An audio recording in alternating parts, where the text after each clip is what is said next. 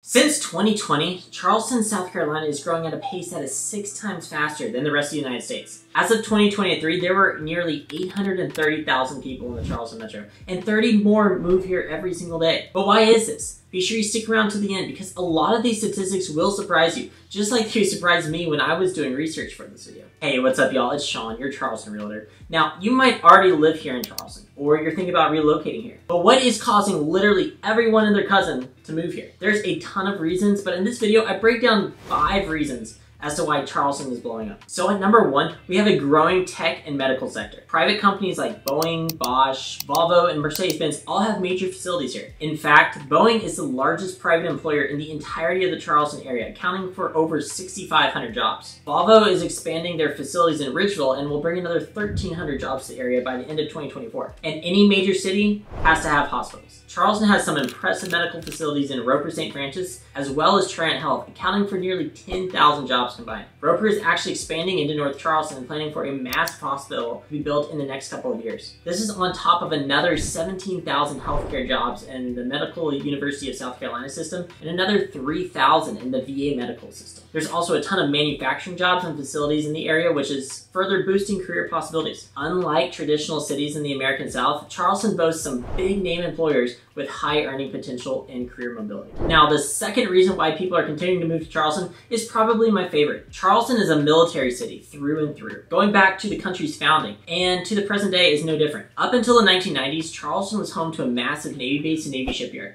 but this was actually shut down after the Cold War ended. The closure of the naval shipyard and the naval base was described at the time as the biggest financial hit to Charleston since the American Civil War. But you couldn't keep the Navy out of Charleston forever. In 1998, the Navy shifted its nuclear power training facilities to the Naval Weapons Station in Goose Creek, just to the north of Charleston, and along with it, about 10,000 personnel. This place has a special place in my heart because it's the reason why I first moved to Charleston, and it's also the reason why the Navy brought me back to it. What many people don't know is that every nuclear operator and every naval officer on all of our submarines and aircraft carriers live in Charleston for over a year at the beginning of their careers, and many come back to be instructors. The Naval Weapons Station is also home to the Naval Information Warfare Center Atlantic, which is called NIWC for short, and it was previously called SPAWAR, but this is actually the largest individual employer in all of Charleston. Now, the Naval Weapons Station is just part of Joint Base Charleston, which also comprises of Air Force, Army, and Coast Guard elements. The Air Force also has a pretty massive presence, with the 628th Air Base Wing being the overall base administrators. The 437th Airlift Wing, which is headquartered in Charleston, operates 41 C-17 aircraft. The Coast Guard has a large installation at the former Navy base, with 6 military Sea Lift Command ships, 3 Coast Guard cutters, and 2 NOAA research ships calling it home. In 2020, the Coast Guard actually purchased an additional 166 acres to construct a super base to bring in more Coast Guard assets to the area. And this is just the tip of the iceberg. Over 50 military commands call Charleston home. This is a military city and will remain that way for the foreseeable future. Next, Charleston is an incredible national and regional tourism destination. It's a wonderful place to visit. When I say national tourism, it's mostly residents from other states and even countries coming to check out the historic charm of the city. Regional tourism typically means South Carolina residents, usually from the upstate, who come to visit the city or the beaches for a short period, maybe a day or a weekend. US News and World Reports recently ranked Charleston as the #1 best weekend getaway city in the South. The Southern Living magazine ranked it as the top city in the South. Even Condé Nast Traveler, which is a popular travel website, ranked Charleston as the #1 city in the United States in 2023. Charleston repeatedly tops this annual list, with Condé Nast noting its combination of history, culture, food, and its charm.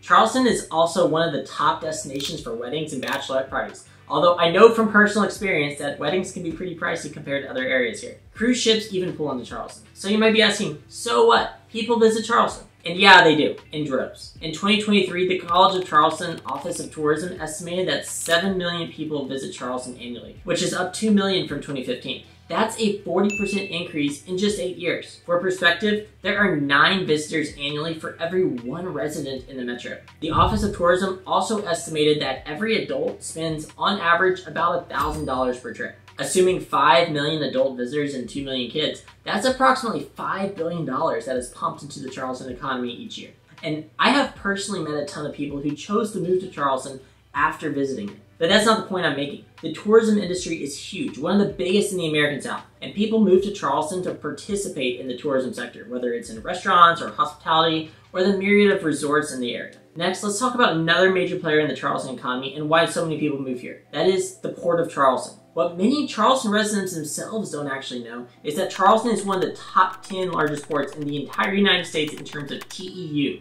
or 20-foot equivalent units. Its 2022 ranking put it at number 8, just ahead of Oakland and just behind Seattle. A 2023 study released by the South Carolina Port Authority claims that the Port of Charleston and other smaller ports in South Carolina account for over 260,000 jobs in South Carolina that are either directly or indirectly related to the shipping and transportation industry. The impact of the Port of Charleston cannot be understated. In fact, between 2011 and 2022, South Carolina spent over $500 million dredging the port from a depth of 45 feet to 52 feet total. This was an incredibly important project to help the Port of Charleston remain relevant in the coming decades as cargo ships keep getting larger and larger. And lastly, let's talk about R&R. No, not rest and relaxation, even though many people will find that here in Charleston. What I mean is remote and retirees. Since the pandemic, the shift to remote work has been profound. Many people move to locations that they love or that have a quality of life that's consistent with their values. As a realtor, I have helped countless clients relocate to Charleston for this reason alone. And while we do have a state income tax, our property taxes are incredibly low, among the top 10 lowest in the country. I actually made a video that describes just how low they are, link in the description down below. The fact that Charleston International Airport has dozens of direct flights to major and minor cities